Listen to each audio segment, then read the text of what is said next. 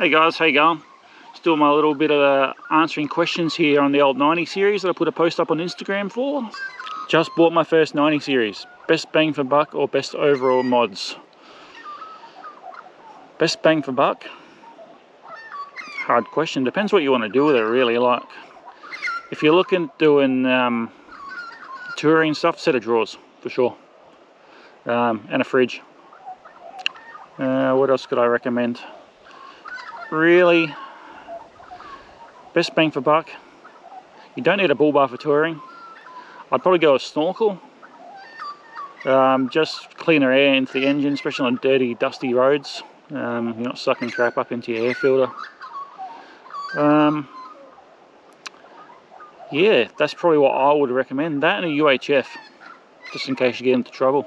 That's all you really need. You can get away with an esky for a few days or whatever. So in standard form, they perform really well. Doing for your 90 series. Why did I choose a 90? Yeah, I bought a 90 because I wanted to go fishing. So yeah, I went to look around a few car yards, just at four-wheel drives. Never owned a four-wheel drive before. And that's what I decided to pick up, was a 90 series. Need a whole heap of work.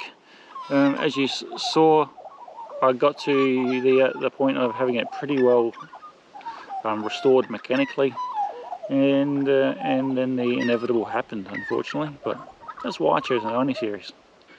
Wheel and tyre specs, and did they scrub when flexing? So they were 285 75 16s on a 16 x 0 offset PDW steel wheel, which is like a Sunraysia. They didn't scrub when flexing because I had the supporting mods to stop that from happening.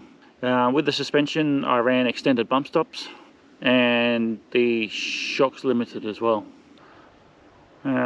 Tips for fuel economy. Mine is thirsty as. Run some fuel treatment through your car. I used to use Interject. What was it, Interject? I can't remember the part number now. Interject is a brand. It was in a green bottle. 420p's of diesel.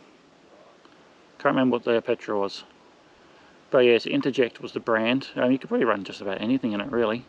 Get some high strength just to give it a good clean. Change your fuel filter, change your air filter, give it a good service.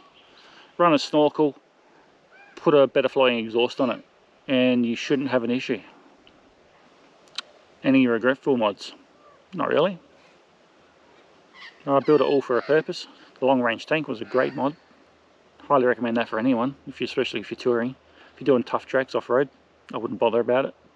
No, nothing I regret. I did do the wholesale automatic transmissions Nomad valve body and torque converter lockup kit prior to my trip, and I never even got to test it.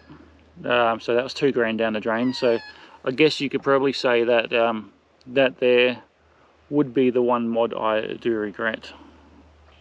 And that's it, guys. So that's all the questions I got. Thanks for hanging around. Hope you guys stick around the channel for when I build the 80 series, and that'll be great. Until then, guys, have a good one, and I'll catch you next time.